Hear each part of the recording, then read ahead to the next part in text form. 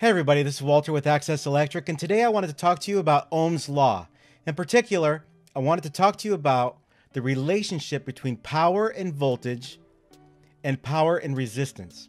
I'm also going to briefly explain the relationship between amperage and voltage and amperage and resistance. And the reason for that is because of the phrase, power is directly proportional to the square of the voltage. Huh? What exactly does that mean? Well, we're going to talk about it, and I'm going to explain it. I'm going to explain that concept to you on this episode of Access to Power.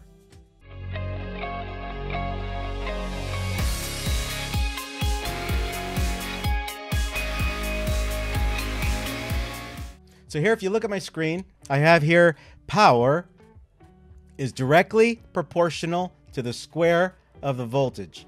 And in order for me to kind of explain that, I want to take you through a couple of things. So power, it is directly proportional to the square of the voltage. It's also inversely proportional to the resistance. Let me explain an easier formula. I equals E over R. I, or amperage, is directly proportional to voltage. It's also inversely proportional to resistance.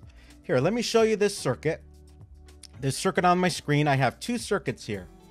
I have a circuit with two 1000 ohm resistors and a 6 volt DC power supply. I also have a circuit with two 2000 ohm resistors and a 6 volt DC power supply. So the only difference in these two circuits is that the top circuit has twice as much resistance as the bottom circuit. Now let me turn the power on the bottom circuit, and you can see that 6 volt power supply will push about 3 milliamps through that 2000 ohms of resistance. Now, what happens with 4000 ohms of resistance? You can see that double the resistance. If I double the resistance, I get half the amperage, because amperage is inversely proportional to the resistance. So since I doubled the resistance, I got half the amperage. Now, amperage is also directly proportional to the voltage. So if I took my top circuit here and I took my voltage source and I double it, so if you notice right now I had 3 ohms, I had 1.5 milliamps of resistance. So if I took my power supply and I took it to 12 volts, I would double my amperage or get right back to my 3 milliamps of resistance, even though I'm pushing it through 4,000 ohms of resistance.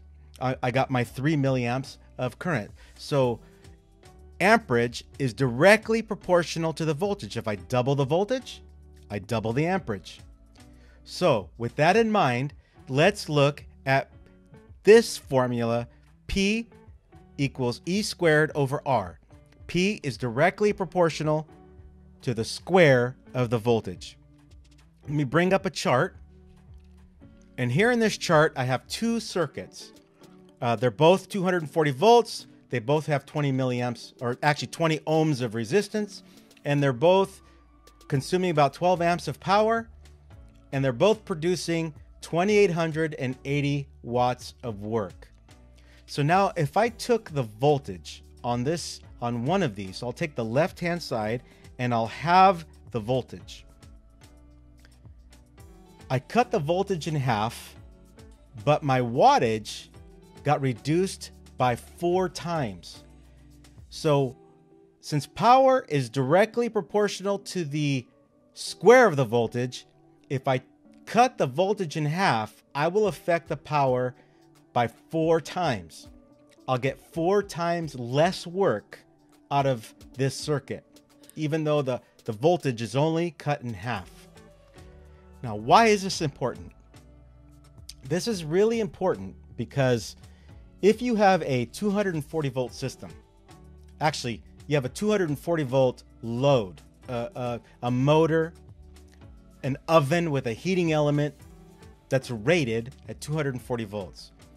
And if you only have a 208 volt system, it will work. You can hook up that motor, you can hook up that heating element, it will work. But remember, any change in the voltage makes a dramatic effect on the amount of work that can be performed. So here, I'll change this 120 volt circuit back to a 208 volt circuit. And you can see if I have a motor that's rated at 240 volt and I connect it to a 208 volt system, I'm only going to get about 75% of the work performed out of that motor. Now, that might work just fine if the motor is so oversized that I can lose 25% of the efficiency of that motor, then it'll work. It won't be that dramatic. But if I have an oven with a heating element that I need to get the heat out of that oven, and I hook it up in a building with 208 volts of power, I'm only going to get 75% of the work out of that heating element. And that might make a dramatic effect on the ability of that oven to do what I need it to do.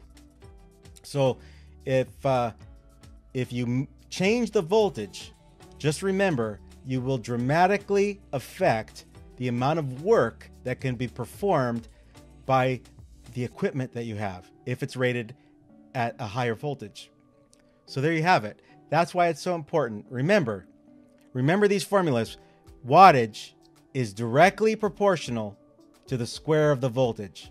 So if you double the voltage, you quadruple the wattage.